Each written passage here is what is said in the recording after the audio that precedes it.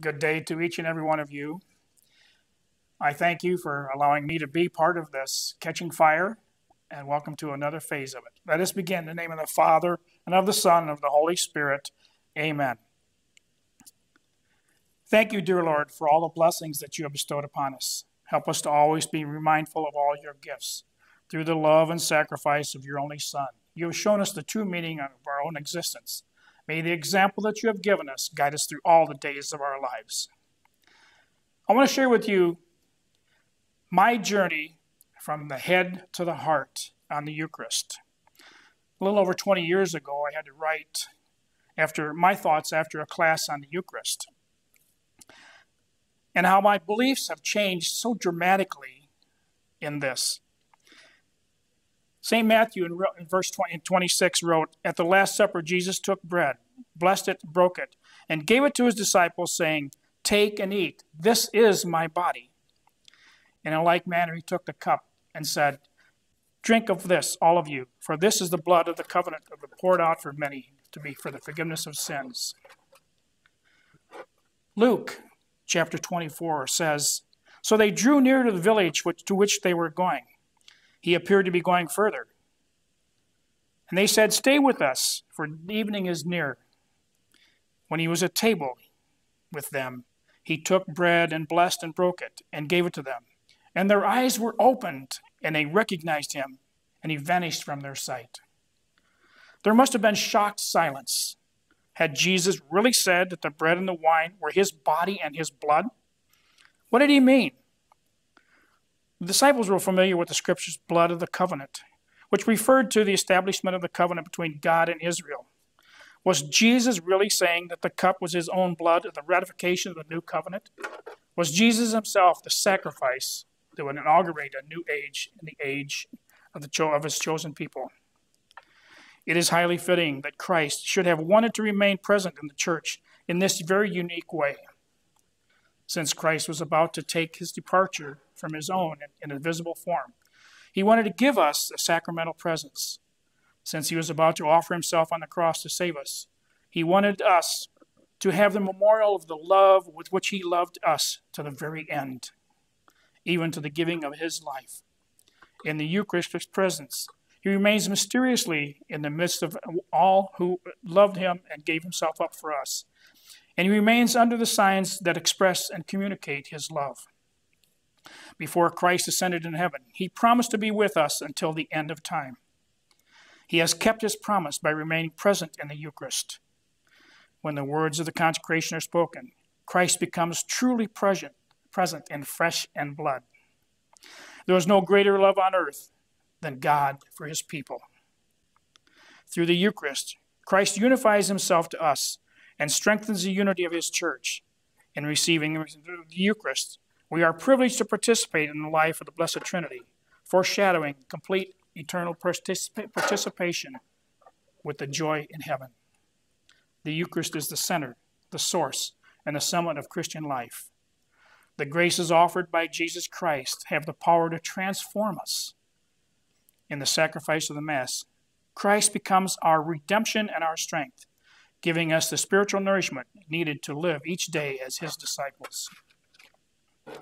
When I receive the precious body and blood of Christ, I know that I am to live what I have just received. Go forth and announce the gospel of the Lord. Preach, and if necessary, use words.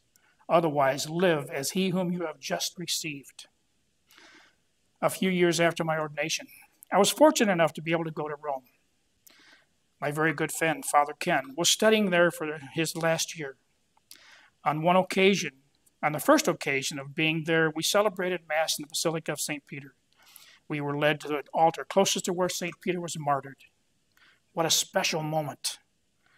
My last Mass there in the Basilica was behind the main altar, where the mural of St. Peter lost sight of Jesus and began to sink into the water.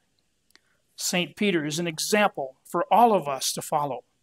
Even he denied, but grew in faith.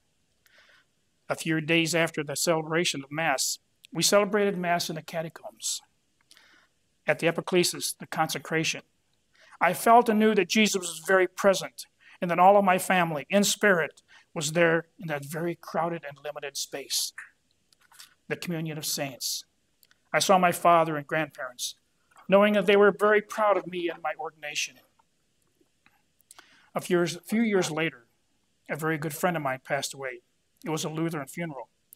They had communion, of course, and I was asked why I did not partake.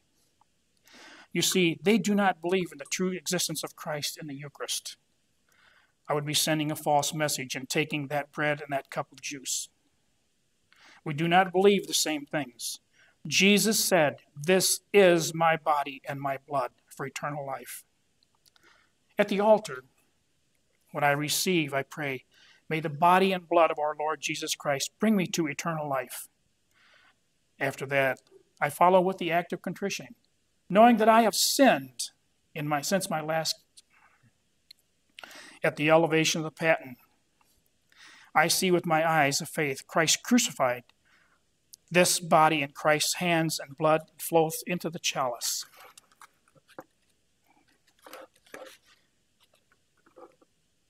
As the chalice is elevated, I see Christ offering to the woman at the well his everlasting life, the true water that flowed from his side.